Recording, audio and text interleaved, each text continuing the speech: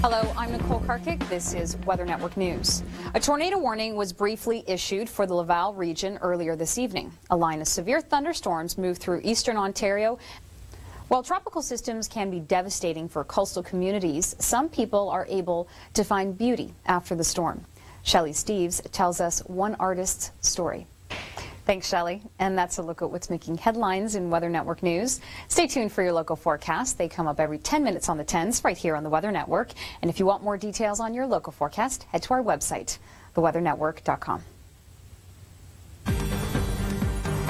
If you're on Twitter, did you know that you can follow many of us here at the Weather Network, including the Weather Network feeds too? And many people ask us questions on Twitter. This one came to the Weather Network.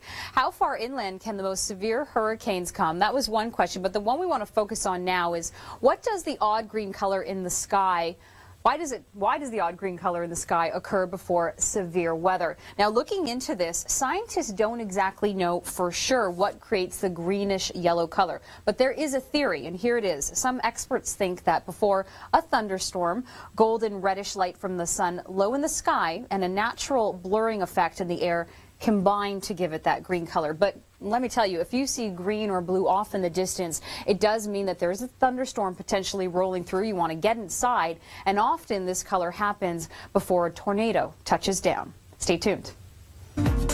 Travelers through southern Quebec today were dealing with very severe thunderstorms. They're still moving on through and through parts of southern Quebec around Montreal. They will die down through the overnight hours. While we've seen the storms in the east, in the west, people can't stop talking about the cold temperatures. A few viewers on our Facebook accounts and Twitter accounts were saying, I turned up the heat in Saskatoon, 13 degrees today. In Thompson earlier today, we saw scattered flurries, 10 degrees.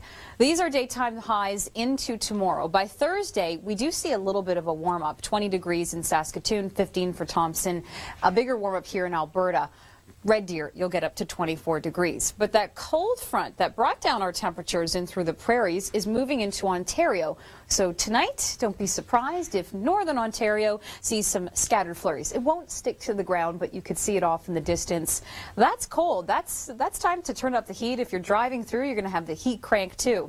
We're going to start to see that cool down in through southern Ontario as we head into your Thursday. On Wednesday, we're seeing scattered showers across southern Ontario, including Toronto, Ottawa, Montreal. Showers even potentially in Atlantic Canada. Still cool for us here and through the prairie provinces, but as we head into Thursday, we warm up in Alberta. Calgary, you'll get up to 23 degrees. How about that? But then we cool down in Toronto, 15 degrees on Thursday, and then for Friday, we're looking at temperatures that are still cool here, about 16 degrees in Toronto, and then we're looking at stormy weather in the east. Coming up just ahead, we'll talk about our big national stories across the country, and it's been wild weather for us in eastern Canada, particularly through parts of southern Quebec, around Montreal. Thanks for joining us for your national forecast. I'm Nicole Karkic. Gary Archibald is off for this weekend and for today. As we look ahead to the weather story across the country, we'll have details on the scattered flurries we saw today in Thompson, Manitoba, and the chance of flurries in parts of Ontario. I'll explain in a moment, but first, an update on international news.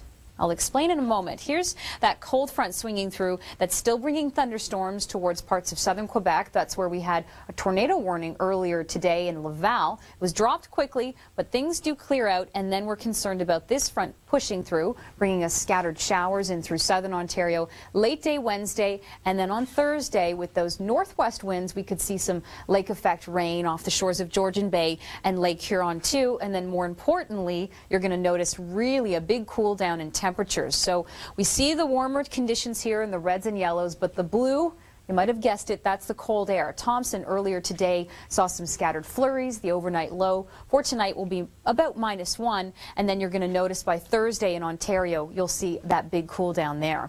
Northwestern Ontario, possibly seeing some scattered flurries this evening.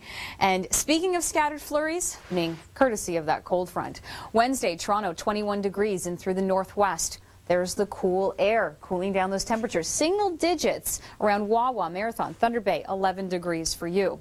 Now for the evening, again, we have that risk of isolated severe thunderstorms, and then they're going to push in through parts of New Brunswick. That cold front won't be as nasty for us in through the maritime provinces as it has been in Quebec, and it won't cool down our temperatures as much either. But the severe thunderstorm watch is in place. But as we head into Wednesday, Montreal clearing out, a mix of sun and cloud, 20 degrees for you. Stay tuned.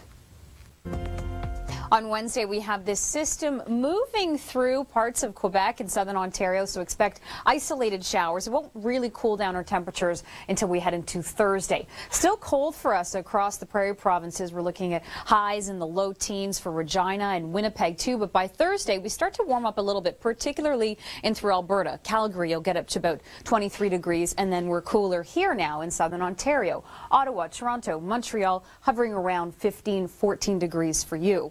We're keeping our eye on Tropical Storm Maria. It's Thursday overnight into Friday when we could see lots of rain pushing through parts of Atlantic Canada, particularly the shore of Nova Scotia and in through the Avalon Peninsula. And those two lows could meet up, feeding into one another, bringing us over 50 millimeters of rain in some parts. Still cool here in southern Ontario, but high pressure's in place. We're going to see the sunshine warming up across the prairies. Friday sees showers in through southern Alberta. And then by Saturday, we're looking at fair weather in western Canada. Nice conditions here in Ontario.